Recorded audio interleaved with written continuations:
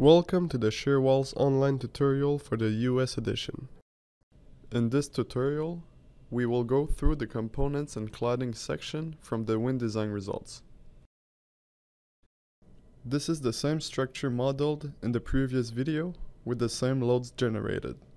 We will now run the design. The project file is available in the description below. In the wind design menu, the components and cladding wind design is reported separately from the wind shear design. The components and cladding wind load, abbreviated as CNC, is what we use to design components such as wall sheathing and nails attaching the sheathing to studs for the wind pressure perpendicular to the wall. Notice the sheathing and fastener withdrawal are shown in this table. For both sheathing and the fasteners, the force, capacity, and the design ratios are reported.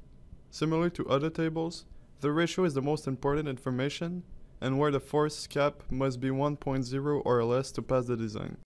For the sheathing, the external negative end zone pressure is combined with the internal wind pressure to determine the force. The negative external coefficient is from ASCE 7, figure 30.3-1, assuming the smallest effective wind area. The internal pressure is from table 26.13-1. The internal pressure is dependent on our input here in the load generation site information window, where we can specify the exposure type and enclosure of the building. The sheathing capacity depends on the sheathing material and considers both sheathing bending capacity and out-of-plane shear capacity.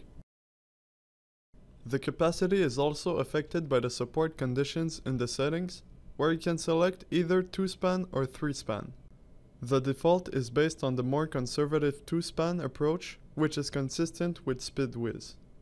If 2-span is selected, the capacity of the sheathing is from SPID-WIS table 3.2.1, factored for allowable stress design. The software assumes the exterior sheathing takes all of the load I just showed, although in reality the pressures are shared with other components, such as the interior gypsum board or the exterior cladding. The same concepts go for the fastener withdrawal. However, for the force, both the end zone and interior zone are shown in case you as a designer want to increase the amount of fasteners in the end zones where the wind pressures are higher. The withdrawal capacity of the individual nail is according to NDS 12.2-3. The table also lists the service condition factor at the far right of the table.